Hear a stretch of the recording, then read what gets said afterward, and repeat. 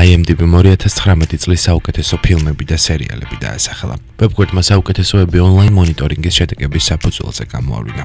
გაირკვა, რომ ყოველთვიურად ვებ-პორტალზე 200 მილიონზე მეტი მომხმარებელი შედის. საუკეთესო კინოფილმად ჯოკერი დაასახელდა.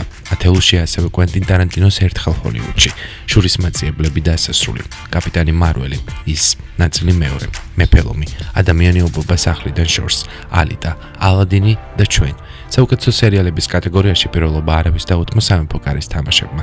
სამეულში ასევე ჩერნობილი და ძალიან უცნაური საქმეები მოხდა.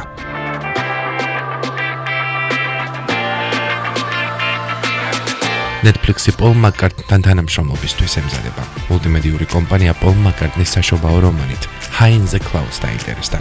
ანიმაციური ფილმის რეჟისორი ოსკარის ნომინანტი ტიმოთი რეკარდი იქნება. ფილმში საუნდტრეკებად თავად მუსიკოსის კომპოზიციებს გამოიყენებენ, რომელიც ანიმაციის პროდიუსერად მოგვევლინება.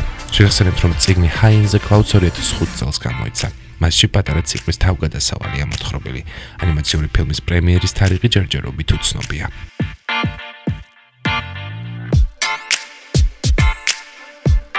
შოუა ახალი წლის მოახლოებასთან ერთად მსოფლიოს ვარსკვლავები ერთმანეთის მიყოლებით საშობაო კომპოზიციებითა და ვიდეოკლიპებით გვანებიურებენ. აღსანიშნავია, რომ კანადელ მომღერალს ბრაიან ადამს წინა საშობაო განწყობის შექმნა მშვენივრად გამოუვიდა. გრემის მფლობელმა ვარსკვლავმა კომპოზიციაზე Christmas Time გადაღებული კლიპი გაავრცელა.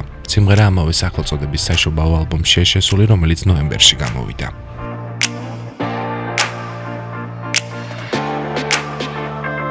კრისტინა აგილერამ ტურნეზე X-Tour დაასრულა. უკანასკნელი შოუ არტისტმა მეხიკოში გამართა და საზოგადოებაში აღფრთოვანებაც გამოიწვია. 18 დეკემბერს ორი შვილის დედას 39 წელი უსრულდება. ვარსკვლავი იუბილემდე ერთი კვირით ადრე ინსტაგრამის საშუალებით საკმაოდ პიკანტურ ფოტოებს გვიზიარებს, სადაც ყვითელი კომბინეზონი აცვია, რომელსაც ღრმა დეკოლტე აქვს.